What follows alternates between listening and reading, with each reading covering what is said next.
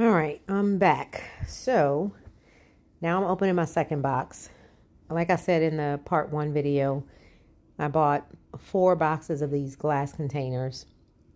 Each one of the boxes has 5 glass jars in it with a bamboo top. Really clean, really simple, very nice, high quality glass jars. And as I mentioned before too, I don't think I have enough. Now, of course, when I get all of these glass jars out, it's going to look like I have a whole lot, but it's really not a lot compared to all the things that I have to put in there from the pantry. So you'll see. I'm just unpacking all the boxes, trying to see how it comes. Now, one of the things that I read in the reviews said that not only were their glass jars broken when they got them, but the little plastic round piece that kind of creates the suction on the lid, they had theirs attached to the lids already. Mine are actually not. So the boxes that I've opened so far, they all come in these individual packs, and you have to attach them to the bamboo lids themselves. So that may have been a reason why people were complaining that it wasn't packed right, or that the glass jars were breaking if those were already on there.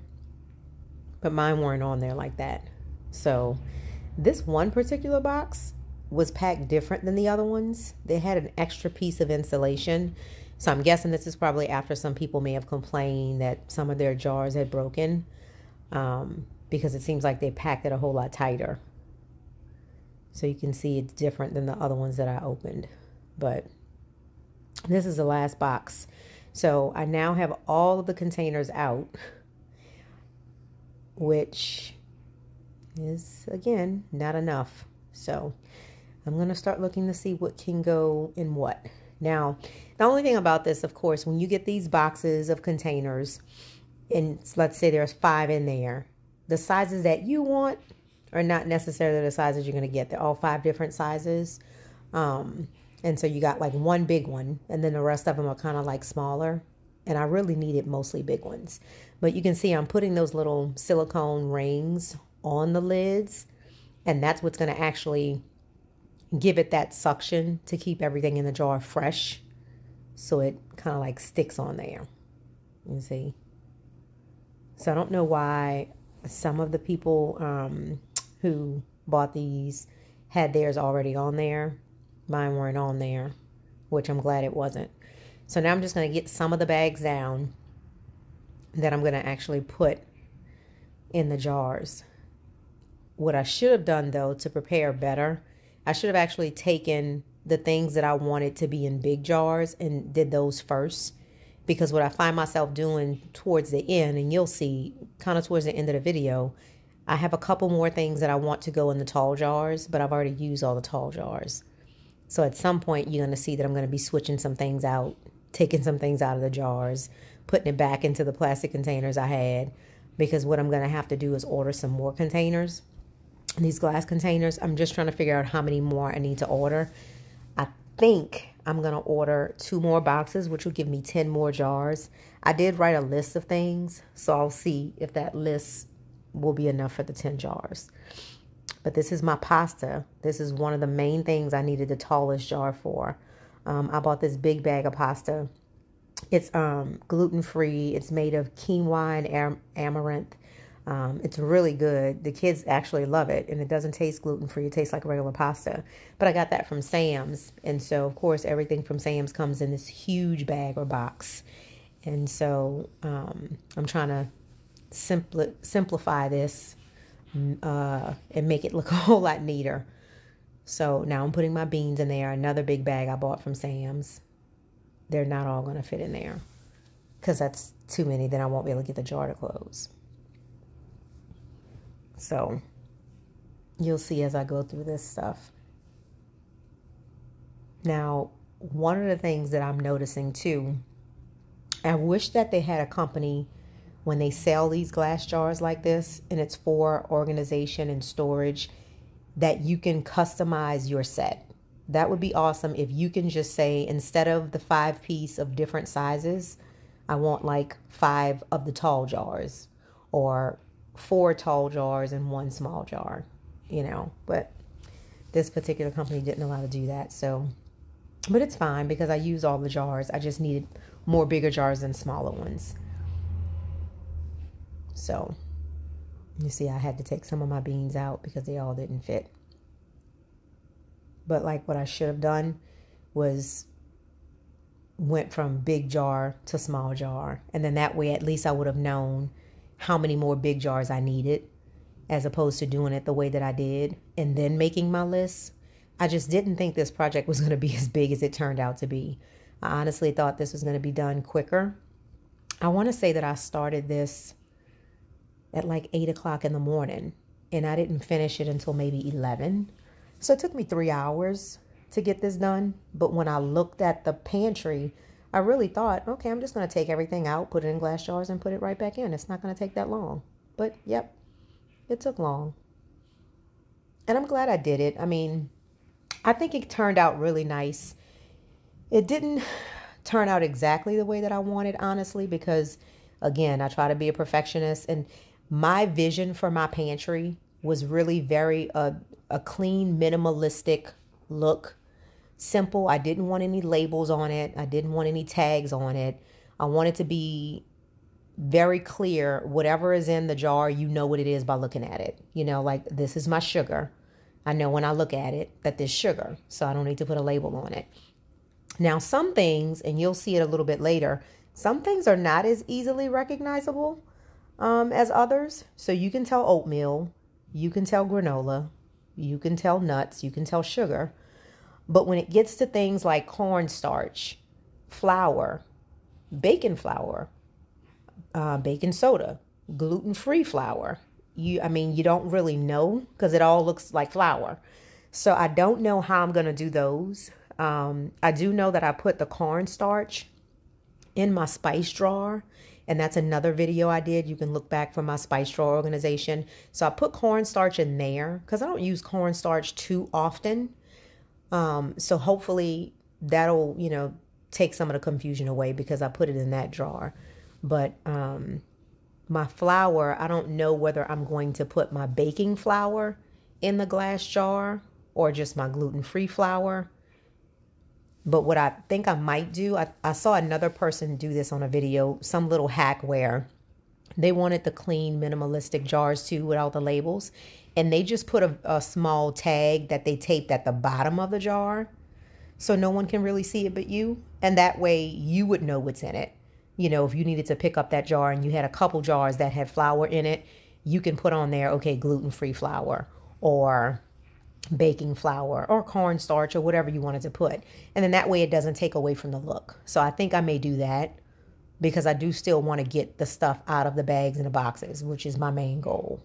So this is my granola. And that all fit in there, so that's good. Guys, I have so many boxes. You'll see at the end, but it's like, oh my gosh. I have a ton of boxes. I've been ordering a lot of stuff. And it seems so simple to just do pantry organization. You would think that it wouldn't take that long or you wouldn't need so much stuff, but no.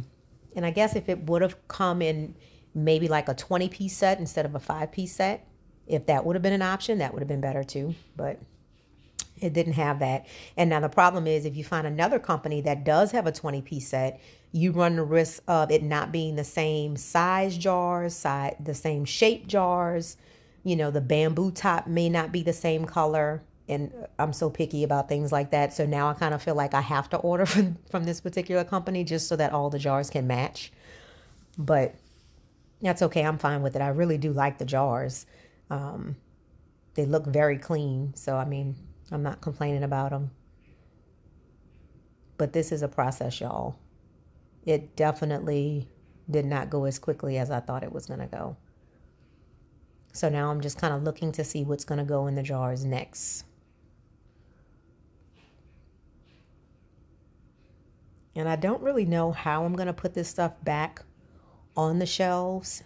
I was intending on replacing the wire racks in the pantry. That was a project that I wanted to do too. And I was going to put wooden shelves up there. But we are in the process of building a house.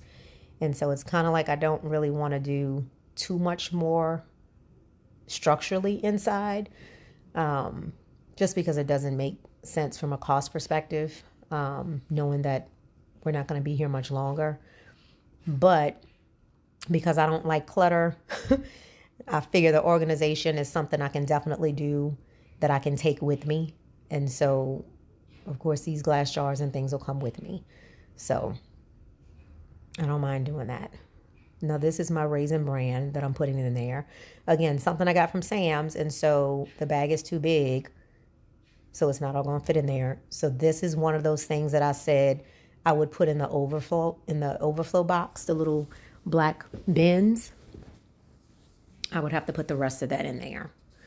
So thankfully, some things that I've already put in the jars, I was able to throw away the bags because I've completely emptied them.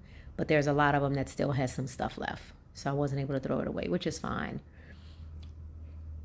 I think, though, that doing this, I'm going to tell you guys, it just really made me realize how truly blessed we are. I know a lot of times when you have kids and, you know, they look in the pantry and they're looking for something to eat. And if they don't see junk food, they're like, Mom, we don't have food. And I'm like, oh, there's food in there. It may not be food you want, but there's food in there. And we typically, you know, I pretty much make my kids eat as healthy as possible. And so I don't buy a lot of stuff that I don't want them to eat. So anything in the pantry, they have free reign to eat as much as they want because I know it's not anything that's harmful to them. But I'm saying all that to say, as I was going through this organization process and putting things in jars, I just realized we have an abundance of food, you know, and I'm just so grateful. You always think that, you know, what you don't have and the stuff that you're missing. But I think sometimes we just don't stop to think about how much we really do have. And realistically, we really do have a lot. So I'm just thankful. I just wanted to mention that because sometimes I think we only focus on what we don't have enough of. And anytime you get to a point to where you're in your pantry and you're trying to organize things and you see you still have overflow is abundance. That's a lot. So that just means once we finish with all of this oatmeal that I'm putting in this jar, there's still a whole nother bag that's probably going to fill up this jar 2 more times of oatmeal.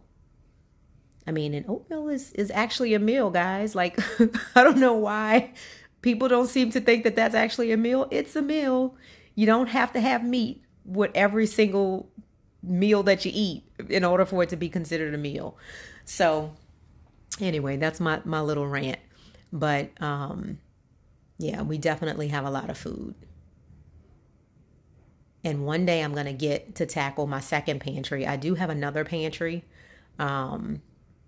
It's right outside of my kitchen, but it's not for food. That's where I put my overflow for, like, my toiletries, like, you know, soap and tissue and paper towels and cleaning supplies and things like that. My husband just came in and I'm talking to him. So if you see me looking up, that's what I'm doing. He's looking at the mess that I have all over the kitchen. And I think at this point, he was wanting something to eat. And it's impossible for him to fix something to eat right now with the mess all over the kitchen. So I'm like, yeah, baby, I didn't think it was going to take this long. I didn't think it was going to be this messy. But it is. So that's all right. We have some fruit. We have some bananas. So he just grabbed a couple bananas and let me do my thing until I get this mess out of the kitchen. But it's coming along, guys. So far, I think I've filled up maybe, I don't know, 7 jars. Yeah, maybe 7 jars. So I have plenty left. And again, now I'm doing like my nuts. And so this is where I'm realizing I'm using all my big jars and I'm going to end up with nothing but small jars left. And there's really not much of anything I can put in small jars, simply because a lot of the stuff we get it from Sam's in bulk. And so that just means if I use it often, I would have it in a tall jar. If it's something that I don't use too much, I wouldn't mind putting in a small jar, because I'm not going to have to keep filling it up over and over again. But we'll see. Now, see, these other containers that I had, they were plastic containers. And I'm trying to do my part, guys. I'm trying my best not to use plastic. I'm trying to use more glass. I'm trying not to do disposable stuff. I'm trying to do the more reusable stuff. I'm going to do a video on that too. Like sustainable items and things like that. So this is the reason why I'm changing the jars out, just to kind of get rid of plastic and start using glass. And then I also think that the glass just looks a whole lot cleaner, because there's really nothing wrong with how that plastic container looks. I mean, it looks nice. It doesn't look as nice as the glass jars look, but it looks nice. It's okay. So yeah, we're getting there. We're making some progress. Those are my lentils, and they fit perfectly in there. So that's really good. So you see the jars? All right. So let's see where we are now. Okay, so I'm on my beans now. So these I actually got just from the regular store. So it's not the big Sam's like bags, which is fine, because this is black eyed peas. We don't do black eyed peas too often.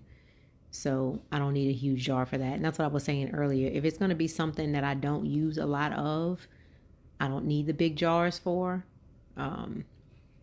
So that's why I put these in a small bag. I don't know, I think I make black eyed peas maybe twice a year, maybe 3 times. So I don't use it a lot. And they couldn't even fit all in there. I had to take some out. I had to take some out again because it still wouldn't fit. Yeah, see, you want that suction. And so that's how you know the stuff is going to stay fresh, if you have that suction on it from that little ring that goes around it. So now it fit. And then the next one, these are white beans, but these are a different type of white beans. Now, for some reason, they all fit perfectly in this jar. Probably because they're much smaller. But they all fit in there. But I really do like these glass containers. And they're not really heavy, but they're still quality. It's not like they're cheap containers. I think I paid, I want to say $29.99 for each box, which is not bad. $30 for 5 glass jars. That's really good, because you can go to some stores, like if you go to Target, you might pay $10 for 1 glass jar. I have 5. Now, the ones at Target, the Threshold brand and things like that may be a better quality because they're so much thicker.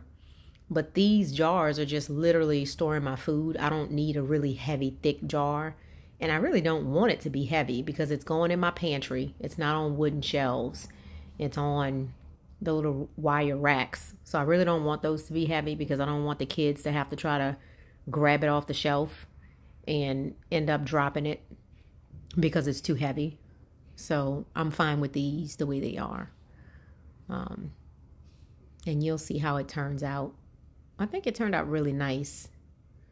I think my biggest thing, the reason why I wasn't satisfied with it, is just because I wasn't able to get rid of all of the bags and boxes. But I don't know if there's a fix for that. I mean, if y'all have an idea of what I can do with the bags and boxes, please let me know.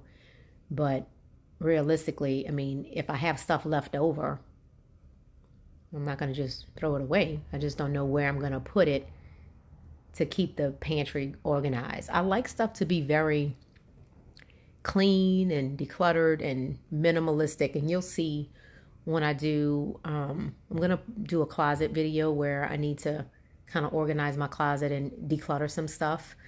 And I just don't like to have a whole lot of stuff all over shelves and things. So I think that's why I was kind of disappointed in how this turned out just a little bit, because I thought in my mind it was just going to be nothing but glass jars. But again, realistically, everything can't go in glass jars, especially when I have canned goods and things like my tea bags and stuff like that. So we'll have to figure out how I'm going to organize that stuff.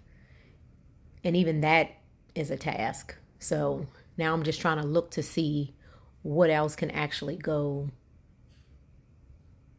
in these jars. So we'll figure some stuff out. And this is when I'm also realizing that there's a lot more stuff that I had in the kitchen on the stove that I didn't realize I had, and I didn't have any more jars. So now I'm like, oh goodness, I think I'm going to have to take some stuff out of some of these jars just to put other stuff in it. Because I definitely wanted to put my quinoa, this big huge bag of quinoa, I wanted that to be in one of the tall jars. And I think this is either my last tall jar. Yep, this is my last tall jar. But I really need about at least four more tall jars. So this is my quinoa. Again, I got this from Sam's. I do use quinoa a lot. So that's why I wanted it in one of the big jars. But then I also have those croutons that I got from Sam's in a big bag. And that was like for my salads and stuff. Now my son, when he comes over, he likes to just eat the croutons by itself. But yeah, so I'm going to put those in a jar too. But I'm not going to be able to put it in a tall jar because I've already used my 4 tall jars. I think I used it for my sugar, my Raisin Bran, my oatmeal, and my quinoa. So this is not the tallest jar. This is like the second to tallest jar. But it's definitely not going to fit all of these croutons either. I know I'm making a mess. I've wasted so much stuff trying to pour it in here. But it's okay. So I'm making progress. You know, like I'm almost done, actually. But the really stressful part, I guess, about this is trying to put it back in there. Now, I don't know about you guys, when you do stuff like this, when you try to organize things, if you look at it and think, this doesn't look any different than it did when it started. So I hope that it looks a little bit different, a little better, but I don't know. We're going to have to see, because I don't think it looks too much different. I honestly don't. Now, I'm just realizing this cornmeal, 2 completely different types of cornmeal. I didn't realize that until after I started putting it in the jar, but you'll see once I get to that. So I'm understanding at this point, I don't have enough jars. So now I'm like, okay, what's going to go in the jars? Because it's not going to fit everything that I thought it was going to go in. So now I'm lining up what I want to go in the jars with the size of jar that it needs to go with, because I only have a few jars left. I think at this point I might have 3 or 4 jars left. So now in my mind I'm thinking, when am I going to order some more? All right. So now I am attempting to see how I'm going to organize this. And I'm going to change this up several times, guys, because I have no clue how I wanted to put this in there. I just know the look that I had in mind. Again, my vision was for it to just be glass jars, but I knew realistically that wasn't going to happen. So I'm just trying to see what's going to look the best. But I'm going to move this around. The black bins, even though they're nice to have like for overflow stuff, I didn't really want them showing as soon as you open the pantry. I kind of wanted them to be more hidden, because they're not as pretty as the glass jars. So that's why I'm kind of like moving it and putting it in a different location. And I also didn't want to have them like some at the top, some at the bottom. I wanted them to kind of be in the same area, just to kind of keep some type of order, if that makes any sense. But we'll see. Now, these glass jars, thankfully, they fit, because I forgot about with the wire racks, there's this little lip at the bottom that kind of hangs over. And if you're not careful with the size of things that you put there, you see how I had to like duck the tall one under that little lip in order for it to fit. I could have ended up with containers that didn't fit on those shelves, and I didn't think about trying to measure them. So that's just something to keep in mind when you're doing this. You want to make sure that you're getting the appropriate size, depending on your cabinet space, because especially if you have like wooden shelves, you can't just get any size that's going to fit there, because you have to make sure the glass jars are not too tall, or you'll only be able to use the top shelf for your tall ones. And I didn't want to do that. I kind of wanted to have different sizes all over. And so that's what I'm doing. Now, I haven't kind of found out exactly how I want this to be organized in there. Right now, I'm kind of putting like breakfast foods kind of up at the top. So I have the oatmeal and the Raisin Bran and things like that at the top. And then I have like my nuts and my toppings, like my granola and stuff at the bottom. And then I have beans and things like that in the middle. I don't know if I'm going to keep it like that, but I'm kind of putting like big, small, big, small, big, small. This is probably not how it's going to end up being. Again, I'm kind of like just playing it by ear to see what looks the best to me right now. And I'm frustrated at this point because it's not looking the way that I thought it was going to look. So I'm kind of getting irritated that it didn't come out the way I wanted it to. But you'll see, like, so far this is how it's looking. Which again, the glass jars are beautiful, but then look at all of this stuff I still have left in the kitchen that I have to put up. So now I'm going to put my little racks up here for my cans. That's going to be the easiest part. I just don't know how to make that look any prettier other than putting them on these racks. I've seen some other videos where people had them kind of like in the little can storage things where you drop the can in there, but I don't really like that because then you don't see what you have. And so I like having the racks to where you can at least see what you have, because otherwise you'll go to the store and buy something that you already have, which will make your pantry full pretty much like mine, and then you'll end up with all of this extra stuff. Like, I'm just looking at all of these different cans that we have, and I don't even remember buying all of these cans, but I think a lot of these came from Sam's. And so obviously when you go to Sam's, you're getting like 12 cans in one box. So we honestly don't use a whole lot of canned goods. We typically eat more out of, you know, fresh produce or packs, like big packs of beans and quinoa and oatmeal, stuff like that that's in bags. We don't do a lot of canned goods. So these canned goods I probably had for a very long time. They're not expired because I did check them when I took everything out to make sure I'm not putting anything back in there that's expired. It's just that I try my best not to use canned goods anymore. And so now it's to the point where I already had the canned goods. So at some point I'll probably donate them and give them away if we're not going to use them. But this is what it's looking like so far. I mean, I think it turned out okay. This is what I mean when I say, I kind of feel like it's not too different than the way it was before, other than the glass jars.